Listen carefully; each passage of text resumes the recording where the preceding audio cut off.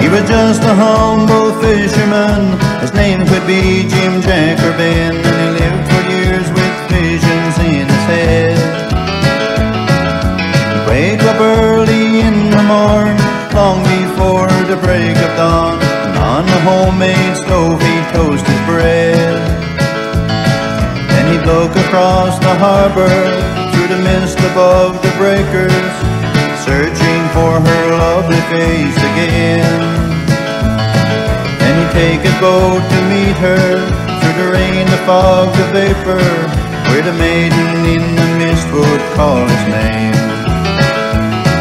As she'd come and dance around him, his aging eyes would light up, as the breakers and the wind played harmony. Then he'd take time out to rest a while, and on his face you could see a smile, as his tiny boat tossed on a restless sea.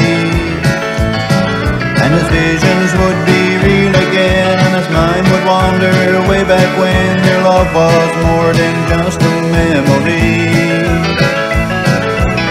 Everything was on his side, he had chosen her to be his bride, but lost her to the cold October sea. Years he's lived there all alone, with the seaweed and the pebble stones, where the ocean played tricks on his fading mind.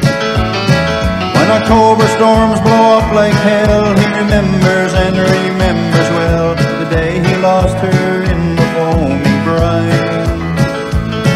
Now his heart is filled with sorrow, and for him there's no tomorrow, for his dreams lie buried in the ocean bed. Leaning on his oars once more, he heads toward the distant shore. He had just relived the visions in his head. Back on shore inside again, he puts aside the window pane and listens to the mighty ocean roar. And he searches out the harbour, through the mist above the breakers, searching for her lovely face once more. He looks so sad, he smiles no more, as the fog shuts out the distant shore, but tomorrow he will do the same again. He will take his boat to meet her, through the rain, the fog, the vapour,